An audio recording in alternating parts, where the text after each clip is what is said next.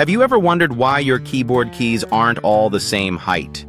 This subtle design choice isn't just for looks. It's a carefully engineered feature called key sculpting.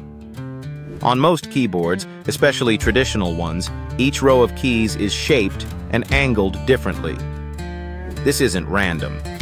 It's all about matching the natural curve and movement of your fingers as they reach across the keyboard. When you place your hands in the standard typing position, your fingers naturally rest on the middle row, but reaching up or down feels different for each finger. By varying the height and tilt of each key row, designers make it easier for your fingers to find the right keys without looking.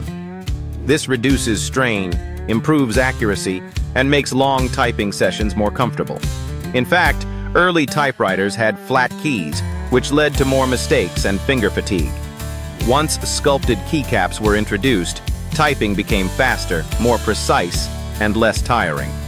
So next time you type, remember, those different key heights are helping your fingers glide smoothly and land exactly where they need to be, making your typing experience more efficient and comfortable.